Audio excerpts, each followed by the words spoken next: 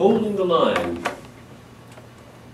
Ever since he gave up trying to dislodge the stubborn boulder from his northmost field, Caleb has been death on any rocky spots, fist size or more, stopping his plow to grab and fling it into the pond. He's seen what's like to happen if you let them grow.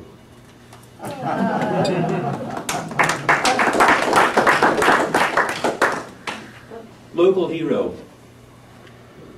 My stepson's Mitsubishi waits, a fine car, economical to operate, purchased from him by his mother on the eve of his departure for the Peace Corps, so that I could drive it to work on hot or rainy days like these, or bitter cold ones. That was kind of her. He spent his last 3 years in peace, teaching English, which required he first learn Russian and Ukrainian.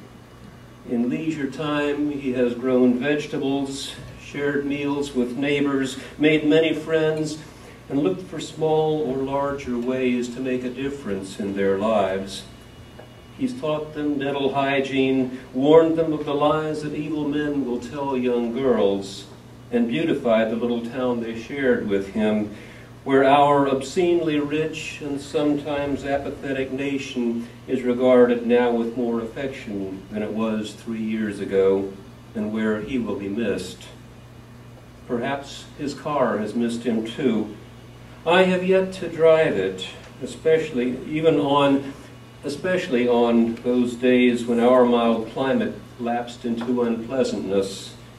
If he can walk or hitchhike 5 kilometers to greet me from an internet cafe in temperatures far lower than have ever touched my pampered western skin, I can, in the name of peace, endure a little sweat or cold or inconvenience.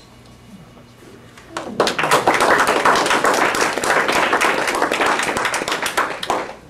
one more, this one a fixed form. Anybody ever written a sestina? Dan has, okay. You have 2? Okay. Let's call it insomnia. Merlot may soothe my fevered mind in these pale hours while sleep eludes me, as I write to ward off that perversity of fears that frolic, mocking my stern stoic mien.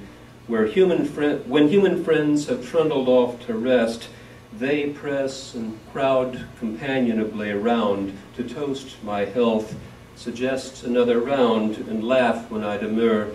But surely these are subjects suitable as all the rest of my experience. I ought to write of them as well, I know, but I remain reluctant, as if something in me fears to ponder them. Have they become more fierce now than they were before? I turn around to study in the glass a troubled mane that might be mine if it were not for these deep furrows, hollow eyes. Can this be right?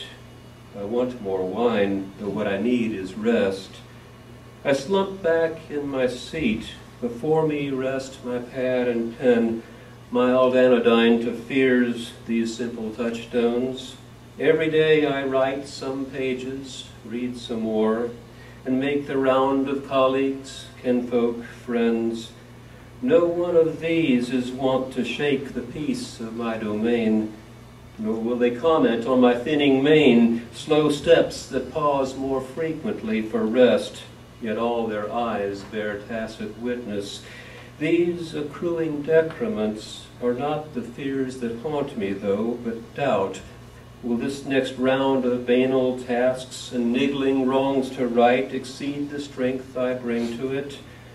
I write with growing urgency, for still the main insights of my career are just around the path's next turn, and if my pen should rest, may be forgotten. Bless the kindly fears that share my coffee in the dawn. With these old friends to goad me on, I'll write the rest of this my thesis. In the final round, an old man's fears befit an old man's mane.